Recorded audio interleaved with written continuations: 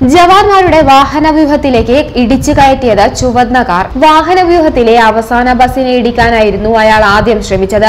എന്നാൽ നിമിഷങ്ങൾക്കകം 3-ാം നമ്പർ ബസിന് നേരെ കാർ ഇടിച്ചു കയറ്റുകയായിരുന്നു.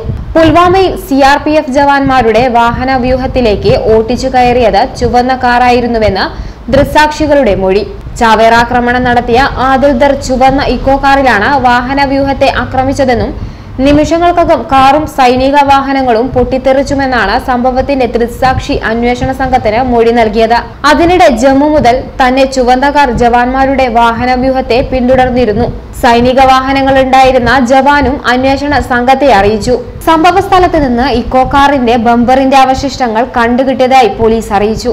ദൃക്സാക്ഷികളുടെ മൊഴികൾ ശരിവെക്കുന്ന വിധം സംഭവ സ്ഥലത്ത് നിന്ന് ഇക്കോ കാറിന്റെ ബമ്പറിന്റെ അവശിഷ്ടങ്ങൾ കണ്ടെത്തിയതായി ജമ്മു കാശ്മീർ പോലീസ് അറിയിച്ചു. പ്രാഥമിക നിഗമനമനുസരിച്ച് ഇത് അക്രമത്തിന് ഉപയോഗിച്ച കാറിന്റേതാണെന്നും എന്നാൽ സ്ഥിരീകരിച്ചിട്ടില്ലെന്നും പോലീസ് ഉദ്യോഗസ്ഥർ പറഞ്ഞതായി ദേശീയ മാധ്യമങ്ങൾ റിപ്പോർട്ട് ചെയ്തു. സൈന്യത്തിന്റെ വാഹനവ്യൂഹത്തിന് നേരെ മറ്റൊരു വാഹനം ഉപയോഗിച്ച് ആക്രമണം നടത്താനായിരുന്നു അവരുടെ നിർദ്ദേശം.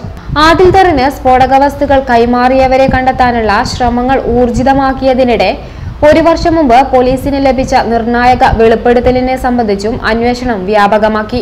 2017-ൽ ജെയ്ഷെ മുഹമ്മദ് ഭീകര സംഘം തന്നെ സമീപിച്ചതായി കാശ്മീർ സ്വദേശിയായ അർജു ബഷീർ പോലീസിനെ അറിയിച്ചിരുന്നു.